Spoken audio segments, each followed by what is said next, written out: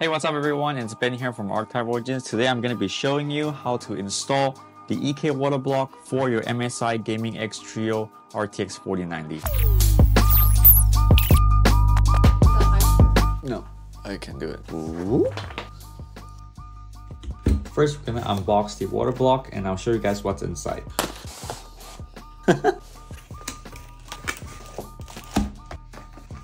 Right out of the box, you have the Waterblock itself. It also comes with some accessories to help you mount the PCB onto your Waterblock. We're gonna get into that in a bit. For the tools you need for this project, we're gonna need a box cutter, or you can also use a scissor. Alcohol wipes, if you don't have it, rubbing alcohol would do the work too. A set of precision screwdrivers. Don't use the big chunky screwdrivers, precision screwdrivers. Okay, let's get into it. Oh, one more thing to notice, EK doesn't provide instruction manual in all of their stuff, so make sure you have it downloaded on your website. Pull it on your phone or your tablet somewhere. I have mine here on my iPad. So the first step is we're gonna set all this aside and start disassembling this GPU first. Also, be sure to grab some small containers because there's gonna be a lot of screws and you don't wanna lose them. So make sure you keep them nice and organized, and we're gonna need that later. So there are a total of 12 screws on the metal backplate. We're gonna take all of this out, and after you take out the 12 screws, we're gonna start taking out the 4 screws on the retention bracket.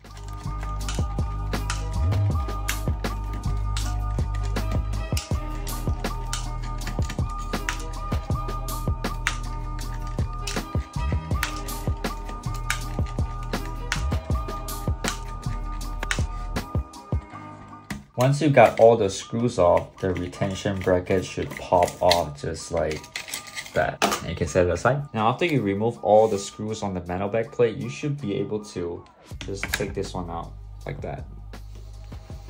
Now, if you haven't noticed yet, the PCB itself actually is just this thing, and it's about this size. The rest of this stuff are your coolers. When we slip our Waterblock on, you won't be needing this anymore. Now, the next thing we're gonna do is we're gonna remove the I/O brackets on here. There are 5 screws on this I/O bracket. 1, 2, 3, 4, 5. We're gonna remove all of them, and then the I/O bracket should pop off.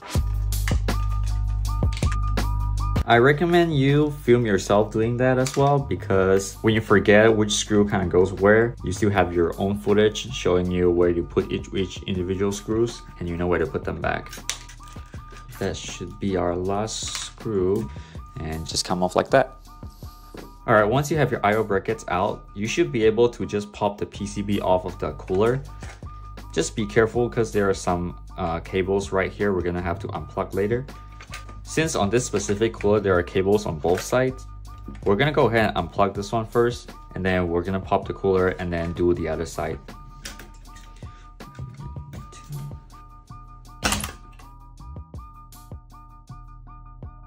So sometimes the PCB can get stuck on the cooler because of the thermal paste and thermal pads, the way they squish onto the cooler. So putting a little bit of pressure is fine, but just don't pull it too hard because you don't want to break the PCB. Now with that off, we're gonna unplug these 2 cables on the PCB. And we're done with the PCB. So this is your 4090. 4K 120 FPS on this thing. Incredible, huh? If you want, you can keep this for a decoration, souvenir, whatever. You can put it back together. Now we're just gonna move everything out of sight, and then we're gonna take our Waterblock and prep it for installation.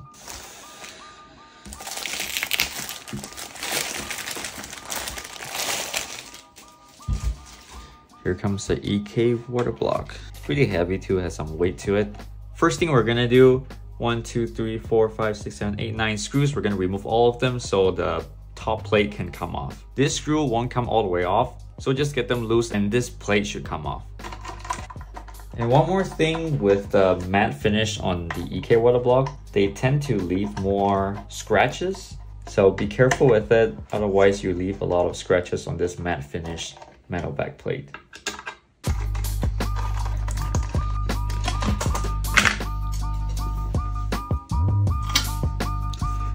We're gonna add new thermal pads and paste onto the PCB. So we're gonna clean this up first. I have my rubbing alcohol wipes here. Just gently rub everything off. It's okay if there is a little bit of tiny residue left on the chipset. It won't affect the performance.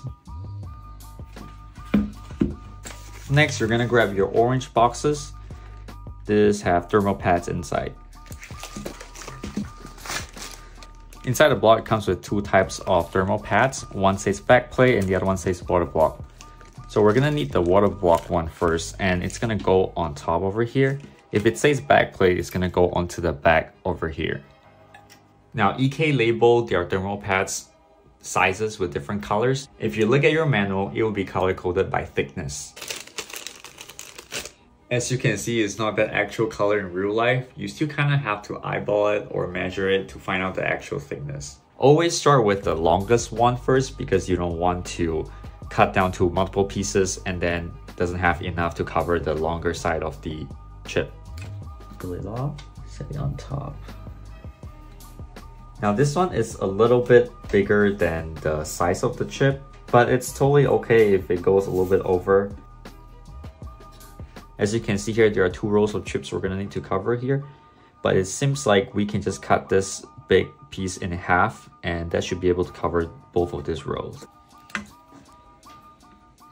It's okay to go a little bit over because it's gonna be in contact with the water block, so if you don't want to cut it down, it's totally fine too.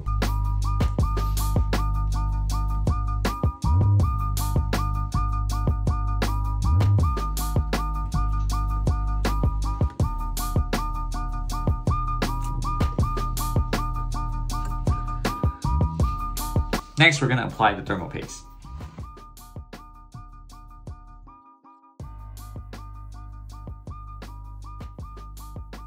Once your thermal paste is spread out evenly, we're gonna install the water block.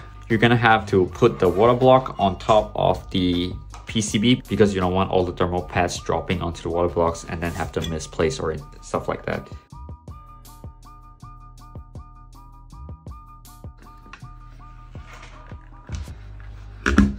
Make sure all these screw holes are aligned with the water block.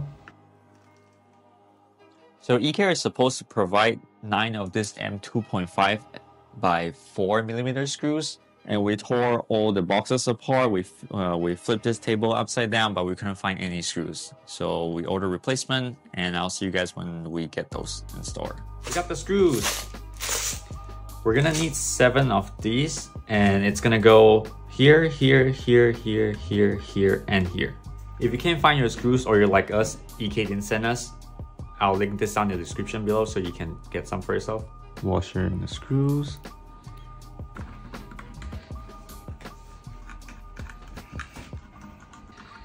Now that all the screws are in place, we're gonna install the I/O bracket. And this thing is gonna go on here like that. And for the side over here, you're gonna need a M2.5 by 4 screws and a nut.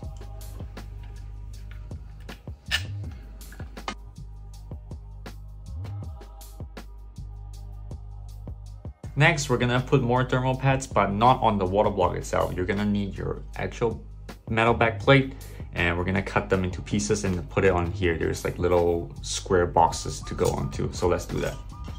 It comes in 2 different sizes. This is the 1mm and this is the 2mm. We're gonna do the 1mm first.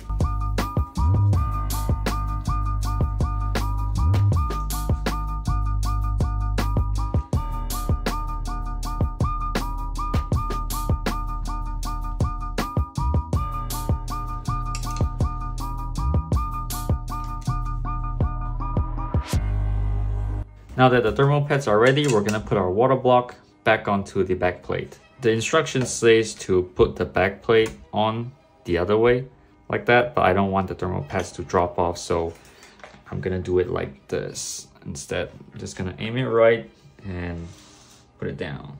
Squeeze it and flip it over.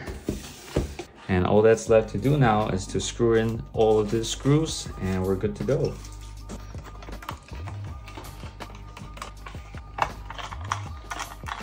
Thank you guys so much for watching. If you enjoyed this type of video, be sure to smash that like and subscribe button. And I'll see you guys in the next one.